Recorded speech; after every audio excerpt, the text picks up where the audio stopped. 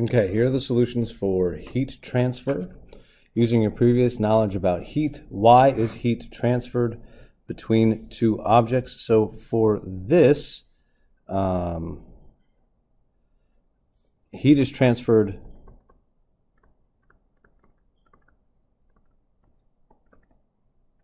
from hot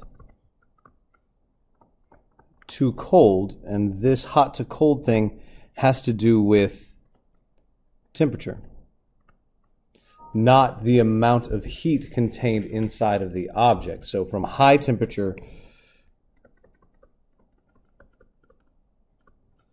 to low temperature. That's what heat transfer is. And this heat transfer happens because the object with the high temperature, those particles give energy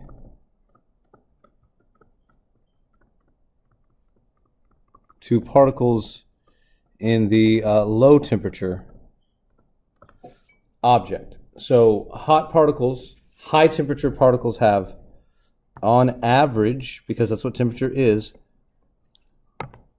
more energy. So here, we're going to go over here and talk about it. So for your high temp object,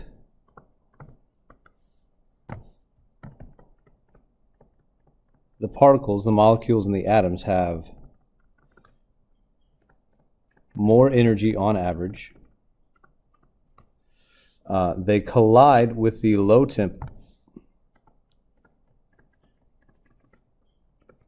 with the low temperature, which is low energy.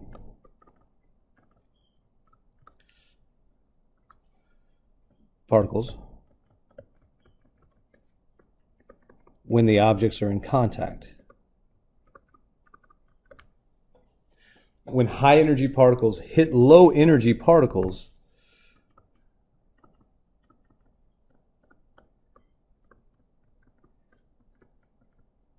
the energy moves from the high energy particle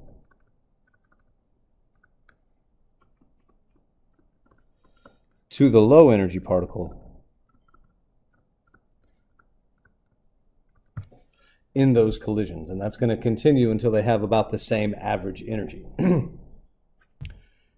which is what's happening here for the net flow of heat between the objects to be zero. In order for this to happen, the objects must have equal temperature. And so what that means is that the particles, on average,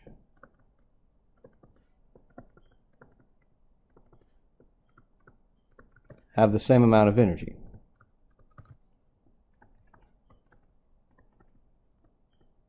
And to be clear,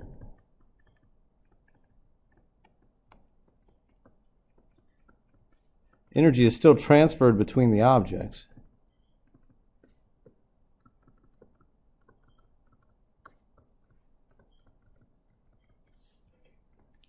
But the net flow between those objects is zero. And we're really concerned about net flow. They're still in contact. Those particles are still colliding with each other. They're still passing energy back and forth between objects A and B.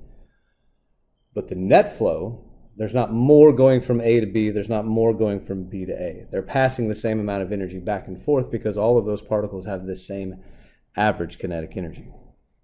So describe how two objects in direct contact with each other transfer heat. Draw a diagram. So let's say we have object A. You can draw a better diagram. And object B, we're putting them in thermal contact. And we have some low energy particles in B hanging out. And then in A, we have sort of these high energy particles that are moving all around. And eventually one of these high energy particles in A is going to hit a low energy particle in B. It's going to make that start to move, and it's going to make that particle in object A stand still. And that little energy transfer is how it happens.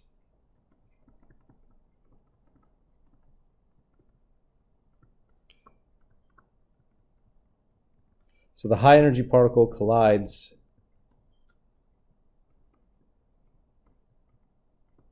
with the low energy particle, giving the low energy particle energy.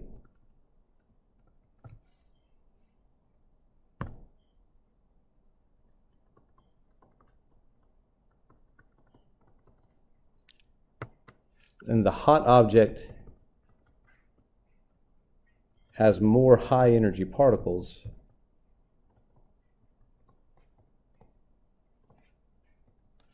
so that means it gives more energy. When they have the same amount of particles, they end up giving the same amount of energy. All right, 3 methods of heat transfer. We have conduction, we have convection, and we have radiation. Conduction is direct contact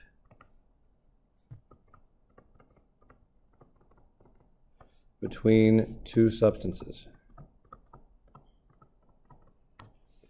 Convection is different. This is a fluid, and so air or liquid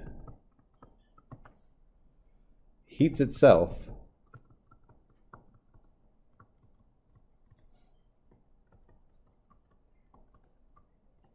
as hot air rises or hot liquid rises and cold falls. And what's really, really important about convection is that it's heating itself. When you boil water, convection is that thing rolling around and around and around. But if you put your finger in the water, your finger gets burned because you're touching hot water. Your finger gets burned because of conduction. Convection is how the water itself gets hot. And then radiation, this is light energy heats an object. So what happens with this is you have something and it gets so hot it emits energy as light.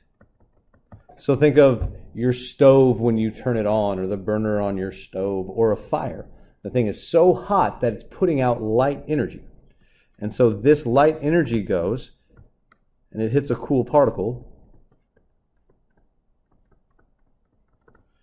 And what happens is the light energy gives the cool particle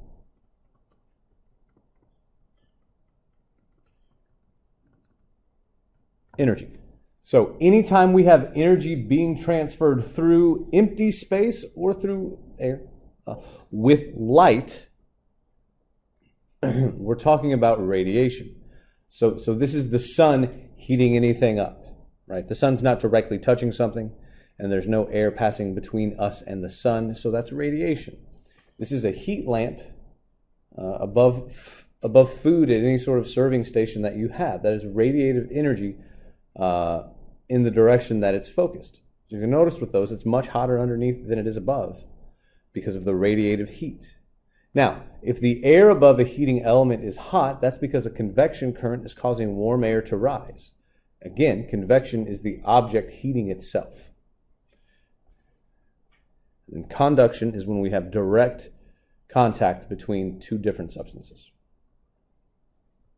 So those are the ways that an object can get heated up.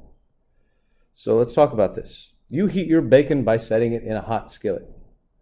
This is conduction. Hot skillet touches bacon, boom, conduction. The hood of your car heats up while sitting in the sun. If the sun's heating up the hood of your car, we are talking about radiation. The hood of your car heats up while in the garage because the car's engine is hot. This is kind of a two-phase deal, and I'll draw a picture in a second. So you have conduction when the engine heats air. Air does not have an E in it. Then you have convection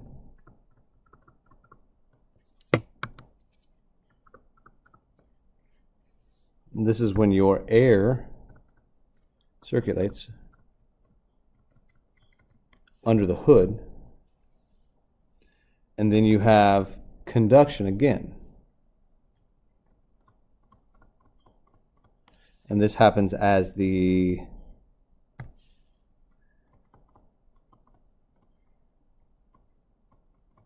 air touches the hood. So a rudimentary drawing of this, let's say we have the hood, and then we have, I'm not great at this, we have the engine underneath the hood. So we're going to get a conduction current as the hot air rises and the cool air falls. So we have conduction here with the air. No, sorry, I apologize. We have convection here with the air. But at these two places, the hood getting hot and the air getting hot, we have conduction because there is contact between those two different substances. It is a complicated thing. But here's what we're going to do. I want you to know the complicated thing. But if it's ever, what's the one-word answer? If that fluid is involved, we're going to call it convection. It's kind of a cheat. But if that's happening, we're going to say that we are utilizing convection to have the engine heat the hood. If there's going to be a fluid mediator between those two things, in this case, my two things are the engine and the hood, and the fluid in between them is the air. If the air is carrying heat from one object to another, that's going to be convection. Heat from an underwater volcano causes the water at the surface to boil. So we would say that this is convection. Even though in reality we have the underwater volcano, we have the water, right? And so we have the convection current, but here this water is heated by conduction, and then, well, the water at the top only gets heated by convection because it's moving up and down. Anytime convection happens, that happens because fluids are moving. A pot gets hot while sitting on a stove. This is conduction. Those things are in contact. Broccoli floating in a pot of water on an electric stove is heated. So here is convection.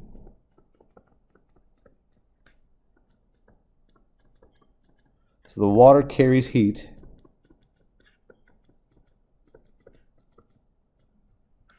from the stove to the broccoli.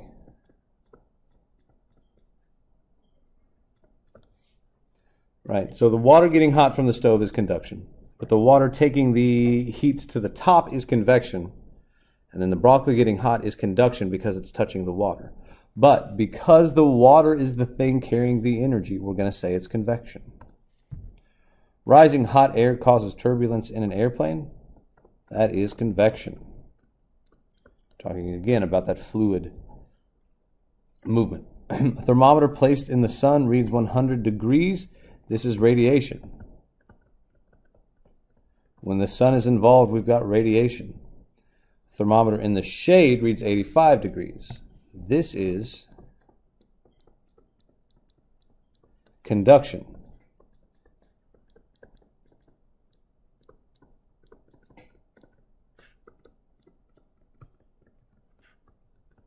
The thermometer touches the air. The air is 85 degrees.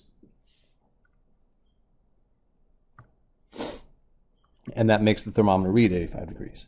The ground heats up during the day. Well, the sun is what heats that up, so we've got radiation. The fireman touches a doorknob to see if there's a fire on the other side. Conduction. A steak is cooked underneath a broiler.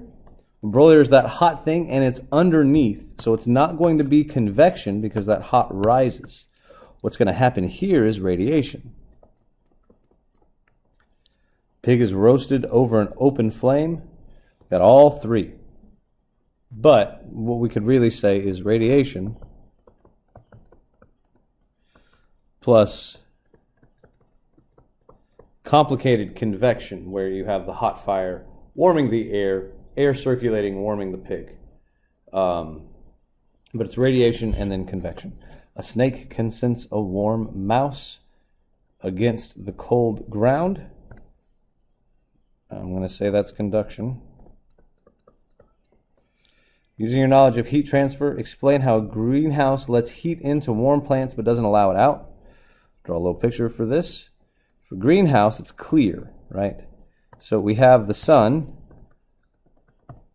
The sun is letting radiative energy in. So the sun is letting radiation in.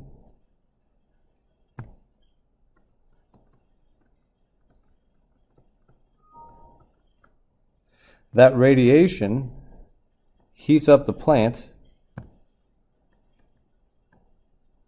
There's our plant.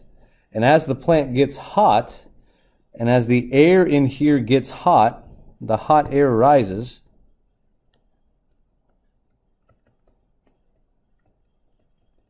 So we have convection, but it can't get out. So we have hot air rising and not getting out because it's a glass building.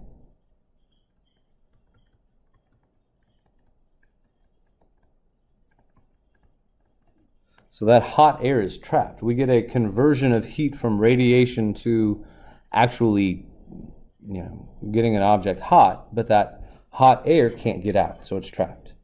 Which method of heat transfer is most efficient? Conduction. For conduction, we have less heat loss to the environment.